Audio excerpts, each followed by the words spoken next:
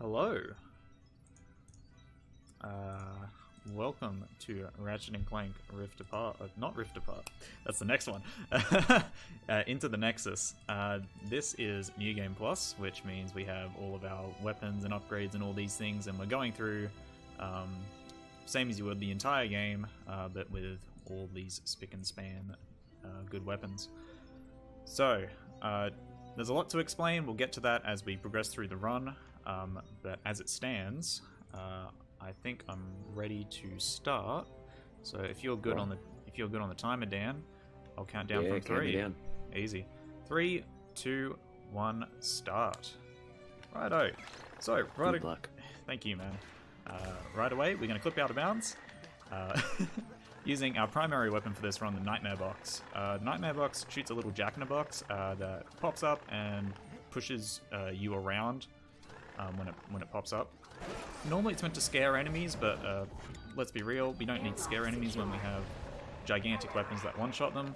So the primary usage of this weapon is going to be... that is actually really not good. That is incredibly bad, actually. Oh, God.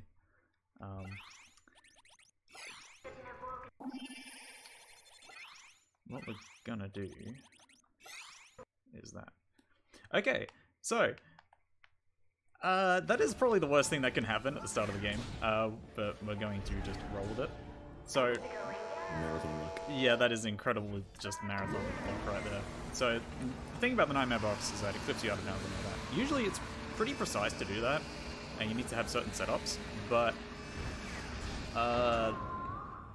it's sort of a 1 in a million that when you try and do a certain type of movement tech with it, where you try and gain speed using the push-out effect, it can force you into balls that are next to you.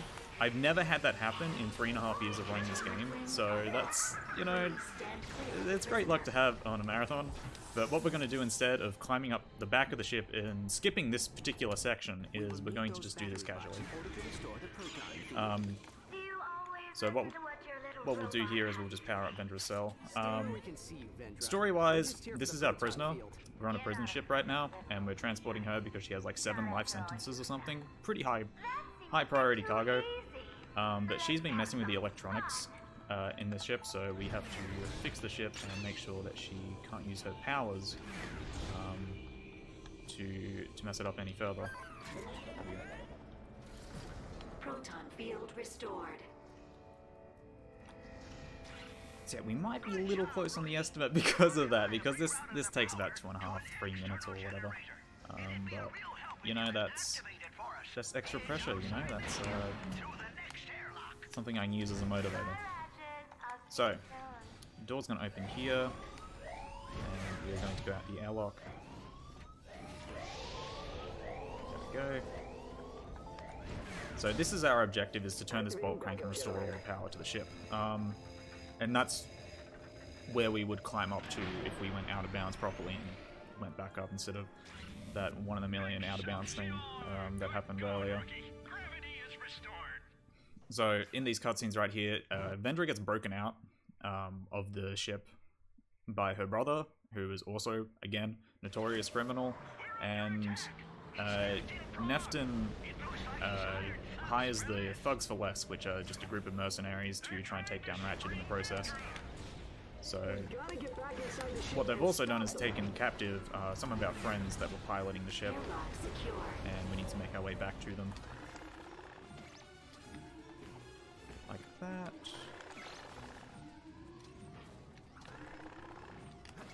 Luckily, going down is quicker than, much easier than going up. So we can just traverse our way down. Normally we'd have to go back through the ship in the section that you saw earlier, but we're able to get off mag ramps and pretty much move around wherever we want.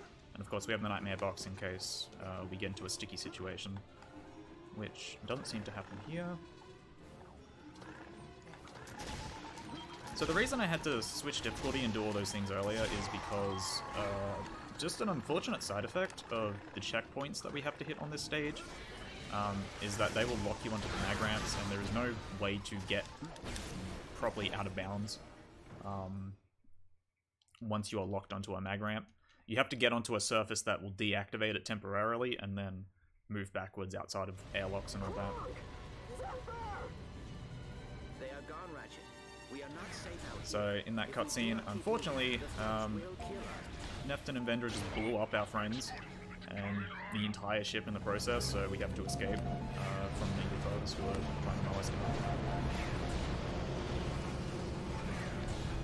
And these mag ramp sections are very, very inconvenient, so you have to hold L1 and then make sure your cursor's over it, and the camera is not very generous with Ratchet's positions when it comes to this section. And we'll do a little skip here where we can go through a wall because that doesn't count as mag ramp collision, so we're able to phase right through it. And we are at the end of Nebiox, which is the first of these 6 sections in the run. I'm actually going to see what my time is. Maybe like a 5 something. Actually, no, this isn't too bad. So I lost about a minute and a half to that mistake earlier, which still should be comfortable with the estimate. For reference, the record is 20:27, and this game is fairly consistent other than a few little minor tricks that can be a bit precise. One of them is actually right here on planet Yarrick, so this is where we crash landed after boarding one of the thug ships. You can see this little branch here. We're going to land on it, or not. That only has about like 1 Ratchet foot sort of collision on it, and even if you set it up, little mistiming on the glide will prevent you from landing on it. There we go. So the purpose of landing on that branch is that it gets us under an invisible wall, and then we can go on that pipe to high jump and get out of bounds. So just like that. The way the levels are designed in Ratchet and Clank is that they're pretty circular. So as the great J-Hobbs once said, the beginning is at the end. And, you know, like, you can take that as a philosophical lesson, but in this case, it really helps with routing and figuring out how these games work. As long as you get the basic idea that we're trying to traverse to the end of the level, and the end of the level is usually right next to us. We just need to find the quickest way to get a little bit of height or a little bit of distance. One of the things I did earlier with Nightmare Box is a dead launch, so I backflipped into it as it popped up. Instead of clipping us like through a wall or something, that just gives us basic momentum, and we can backflip and treat ourselves like a slingshot or something and push us further along. What we're going to do here is another clip. Nice, got a good one. So here at the Miro Orphanage, this is where our objective is. We have tracked down Vendra and Nefton to this point. Normally you'd have to load in a bunch of things out of bounds, do some Clank sections and all that, but when we jumped into the corner there at the back of the orphanage, that loaded the second half in the cave section, and that in turn, because it's a chained trigger, gives us our ship and the coordinates to another planet.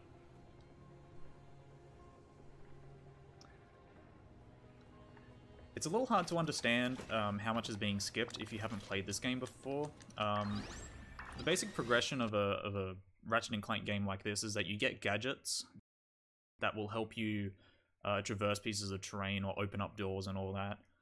In this case, we skipped 2 on that planet. The grab tether, which is like the excursion funnels in Portal 2, if you like, that's probably my best sort of comparison. And the rift cracker, which opens up Clank puzzles for us to do, which where we shift gravity. Even though we skipped that, we will still have to use that later on in the run, but the game gives it to us when we need it, which is extremely handy. So this is the arena section on Crag. This is one of the info bots we picked up earlier on Yarrick, and it's pretty much what you see. So we're throwing out singularities here, which are just black holes that will insta-kill small enemies. Since all of these enemies are small enemies, they will die instantly.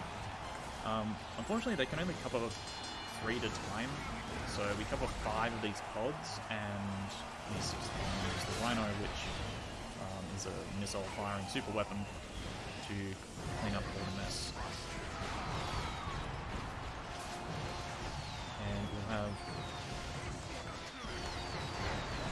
we'll have another one of these challenges that's very, very similar, so a good time for donations. Yeah, we can do that. We have a couple here. We got $2 from Mega Slayer saying we beat it. And we got a $31 anonymous donation that just says, "No, you don't, Steve."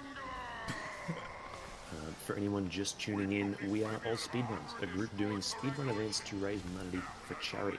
For this event, we're raising money for Beyond Blue, a charity working to raise the awareness of mental health issues and reduce the stigma around those issues to help people achieve their best possible mental health. If you'd like to donate, you can go to donate.allspeedruns.com, or you can type !donate in chat to get the link. There are incentives that you can donate towards as well. If you want to, do make sure to include that in your comment. We're doing pretty well on a lot of these incentives, but there's still a Ratchet & Clank Rift Apart category change to New Game Plus All Gold Vaults that's still open, and we could use another $300 to meet that before the end of this run. There's a Bioshock 2 Play Asteroids incentive. That's that's been met. Yeah, that was met just at the end of your last one. Yeah, so we're doing well. So the only other one is the world's hardest game as a bonus game right at the end, which is already got $1,549 out of 2,000, which is a massive amount. We can definitely get that one met. It'd be a great way to close out the marathon. Hell yeah. And I guess to get back to the game, yeah. Because I mean, they're boring arena challenges. I'm not gonna, I can't cut it any other way. That was a mini boss there. The first mini boss of the run, the Blaze bot. As you can see, I just mowed it down with the Rhino. The Rhino is ridiculous in this game. It shoots a million gazillion rockets per second and melts anything. The only problem with that enemy is it puts up a shield, which does in fact block every projectile unless you get around it. That's the only thing you have to wait for. Because of my mistake earlier, I also had to manage my difficulty a bit differently. So I wasn't on the easiest difficulty for that. Luckily, it doesn't matter that much in this category. If it was another category, I would have had to do some tricky switching elsewhere. Luckily, New Game Plus, you sort of melt everything, regardless of the difficulty. So it's not too much of a hindrance to us. So here on Silox, we are going out of bounds immediately, as you can see. That's not very good. Our objective is to get to the second half of the stage. It's a linear sort of just city traversal area. We go through a small sewer section. And we're trying to hunt down Vendra and Nefton again, because they might have the ability to open up holes in dimensions, which, if you think about Rift Apart, that is a plot point reused once again. But there we go. The way this level is designed is that we need to hit certain triggers that will load in second parts of the stage. Right there, I did a wrench swing downwards and then I waited for vines to appear on the wall. So that is an indicator that tells me that the second half of the stage is loaded. I am in a bit of a tricky position right now. There we go.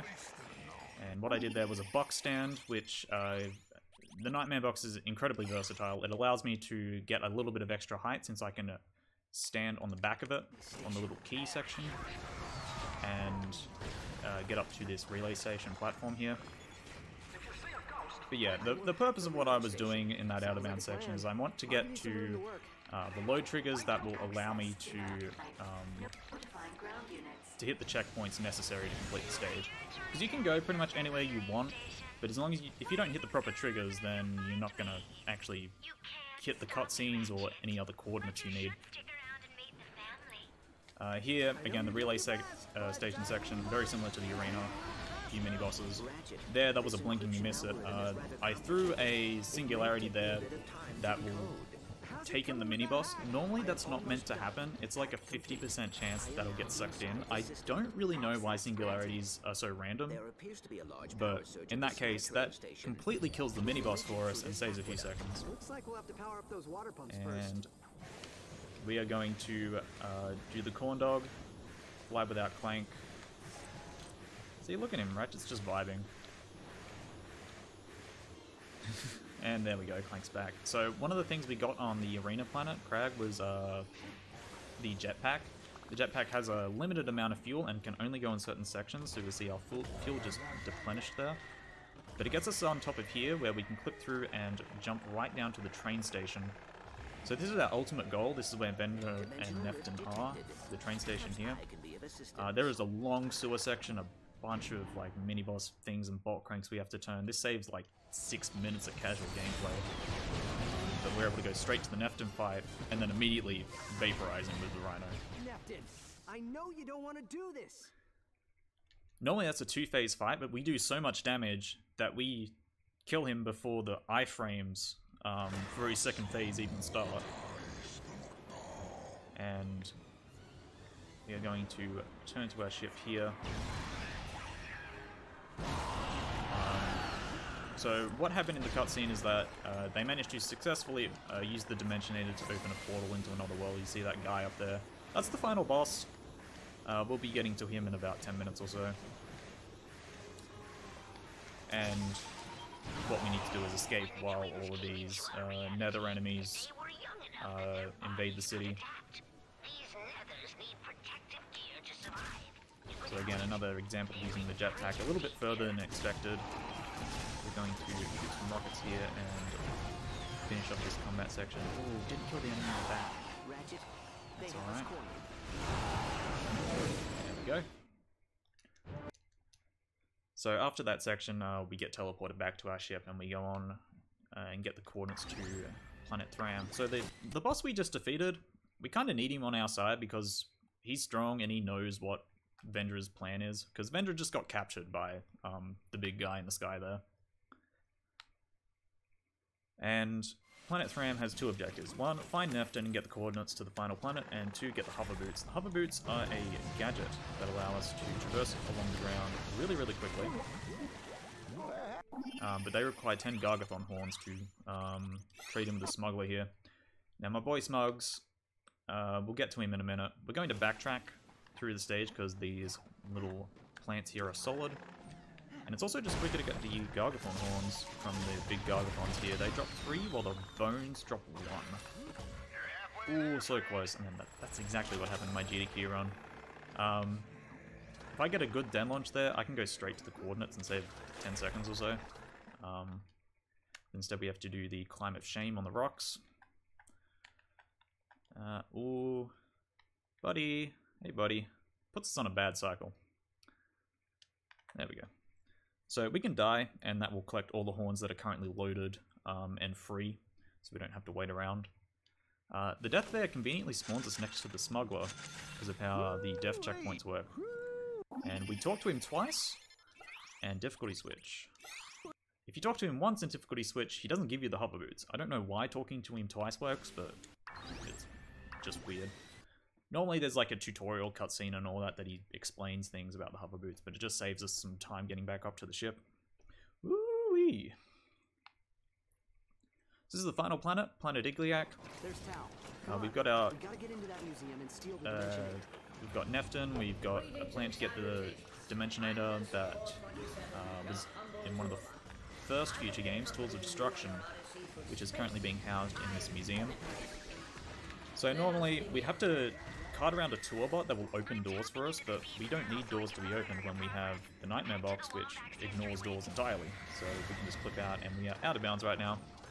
There's a mini-boss like off in the distance there, but we can jump up and load in the second half of the museum, and clip through this door, and now we are in one of the final parts of the museum. We haven't needed to use the tour bot yet, but we will need to use the tour bot here to open some doors and force some objectives to work. Also, I made a little mistake with my difficulty switching there, but it'll be fine. In fact, no, it's probably for the better right now. So here, this is one spot we need to definitely use the tour bot, right there, because that is a necessary trigger for this cutscene to activate. So you'll see here, cutscene, blink and you miss it, I skipped it. And this elevator here only activates when you have the tour bot. So we can fall down here. We skip the elevator itself and we have to kill 5 enemies in the final room of the museum.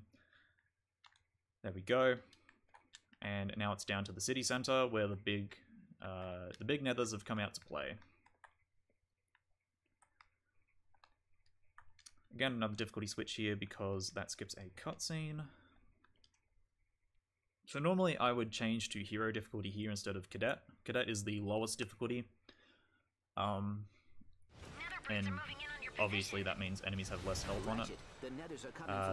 We would normally change to hero to do a specific trick in one of the final Clank sections that are coming up here, but because I'm not really on good pace right now, I don't want to risk losing potentially a minute to that trick, so I'm going to just take it safe and take the 15-second hit instead.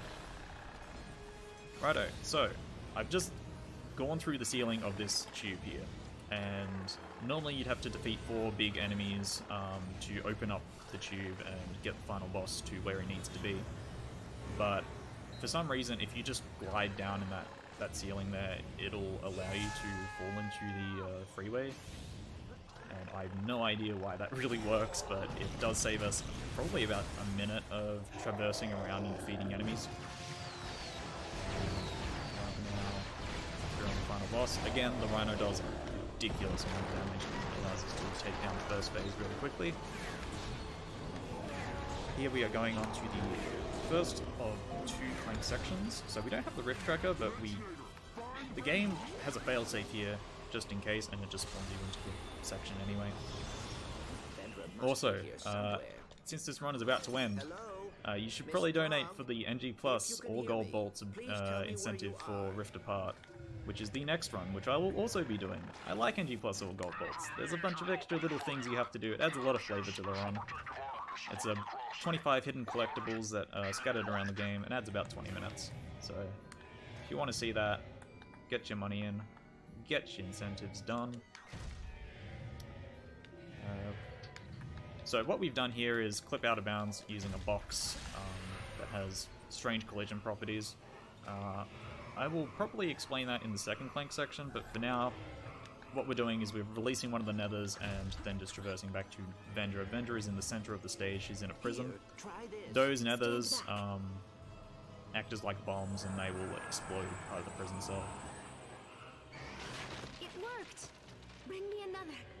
Ratchet, And as you can see here, we have almost freed her from her prison there, but we have to go back to a Ratchet section and defeat the second phase of the boss. This guy is not going down easy. We make very, very quick work of it with the Rhino. So here in the second section is another little out of bounds trick here. On hero difficulty there will be an enemy that I could clip out of bounds with here, but we are going to just keep moving and use something later on in the stage, which is a little bit slower but a lot easier. So the way clipping works is that when Clank is gliding, he doesn't have proper momentum, so to say, or sorry, proper hitboxes. So when you stop gliding, he'll suddenly gain his hitbox back, and because you're currently in an object, it'll push you downwards wherever you're facing right now. So what we've done is gone out of bounds by pushing ourselves downwards and out, since we can change gravity. And again, circular design of this means we can just get the nether, fall back down. The Vendra cutscene trigger is extending way beyond her actual prison, and we are on the final phase. Time is coming up in about 5 seconds. And time. There we go. Nicely done. Thank you. I want to know what time I got. That was at 23:04. That was pretty good for the mistake I made. For the way the game treated you at the start. Yeah. Pulled it back nicely. That's basically my worst nightmare. Getting mistake on that section, because you cannot recover that if you fall. So you have to take the time hit. But you know, hopefully that is the only time that ever happens in a marathon while running this game. Hopefully, yeah. Yeah, that was Into the Nexus. That is a short but sweet, sort of out of bounds, very intensive platforming adventure. If you want to run that game, I recommend going to speedrun.com/rac, RAC, and going to the Discord on the sidebar.